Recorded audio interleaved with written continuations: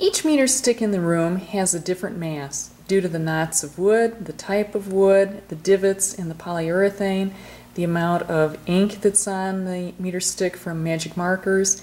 So you have to balance your individual meter stick using the knife edge.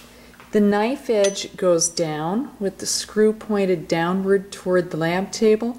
I'm going to read this along the edge, right along here. So this one appears to be 49.8. 49.8. Please record that in your chart on your lab.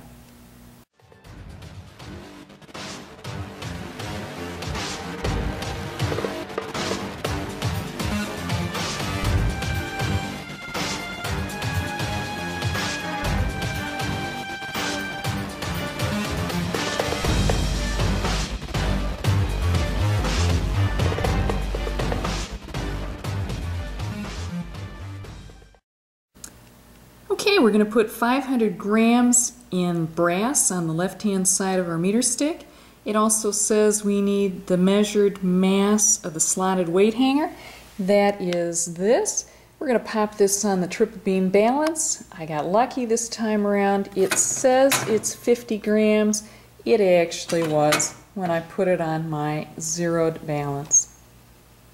The next thing I have to do is I need the mass of my meter stick hanger. I'm going to get that on the triple beam balance and record it in my data table. The total mass will be the 50 here, whatever this one comes out on my triple beam balance, plus the 500 grams in brass. Add that all up and record it in your data table here.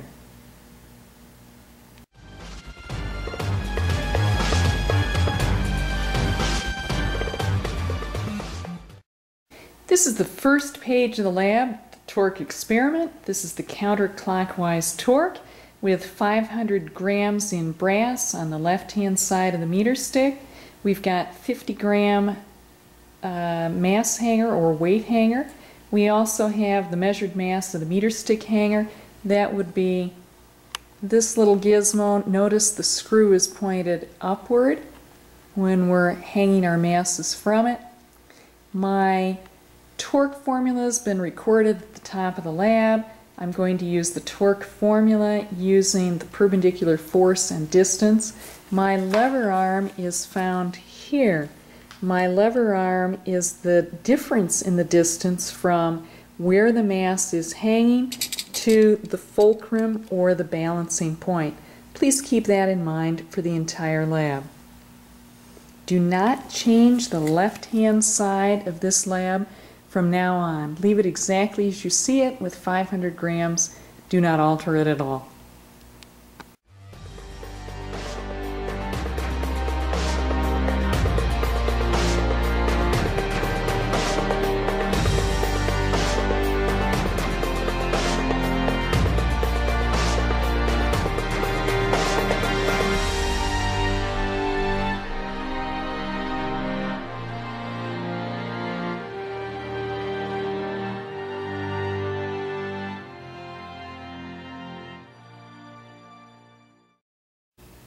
The second page of the lab begins by my determining the mass of my meter stick hanger. They are not all the same. You're going to have to put it on the triple beam balance. Don't assume that the number you got on the first page is going to be the same throughout the lab. So once you've gotten the mass of this, you're also going to have to put the slotted weight hanger on your triple beam balance and find out what it is as well. We're going to regulate the lab. For the clockwise torque, I'm going to ask in trial 1 that you use 400 grams in brass mass. On trial 2, please use 200. And on trial 3, please use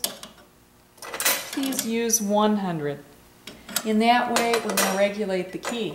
So for trial 1, you need 400 grams on the right. You're going to have to move this mass until you get it to balance.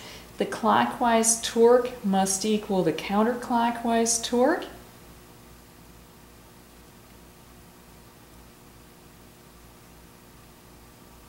We're getting pretty close. A little bit too heavy on the right-hand side. Once you find that balancing point, we're very, very close at that point. It's a little bit too heavy on the left. We may be able to alter that. These meter sticks have been used for this lab every year and they've been damaged. Looking pretty good. Once you have that balancing point, you're going to read it off here. So this is F1, D1. The lever arm distance is between where it is hanging and the fulcrum. This is F2. This would be D2, the difference in the distance from where the mass is hanging to the fulcrum or balancing point.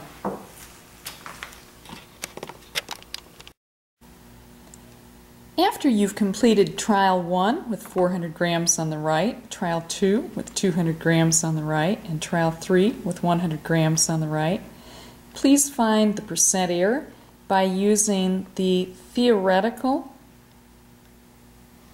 minus the experimental divided by the theoretical torque.